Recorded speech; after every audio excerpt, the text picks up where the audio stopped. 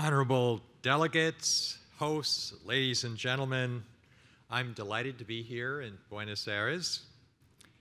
In the interest of time, let me incorporate by reference all of the many thank yous, well-deserved, that have been put forward by the preceding speakers. Instead, let me start with one admission and two assertions. The admission. I was a senior official at the FCC for 8 years in the 1980s, and we made plenty of mistakes. In fact, on cellular, I think that's all we did was make mistakes. So, buyer beware. Now for my two assertions. One, broadband is a key driver for the digital transformation and economic growth, and it's going to play a fundamental role as a component in next generation technologies like 5G. And I could cite very big numbers here involving billions and hundreds of billions of dollars from private analysts and the World Economic Forum on the impact, the revenues, and so on, but I'm going to spare you all that. Two, broadband is deployment and subscribership is going to occur where and when companies and consumers think they're going to benefit from it. And policymakers can have an enormous impact on where and when that is. First, they can create an attractive investment climate and adopt enlightened antitrust and spectrum policies. And if anyone doubts the significance of those factors, consider the enormous, remarkable increase in cellular subscribership in Latin America, Africa, India, and so on, all within a space of a few years in this last decade. It is the most remarkable telecom success story in my 36 years of watching telecom policy.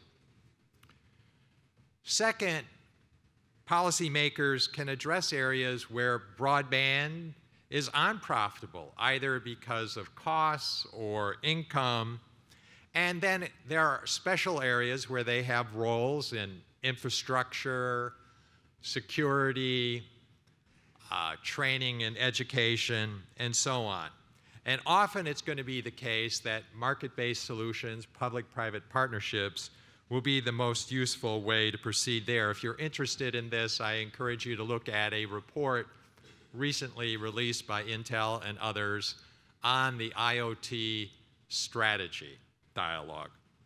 One final word on 5G and why it's relevant to developing countries.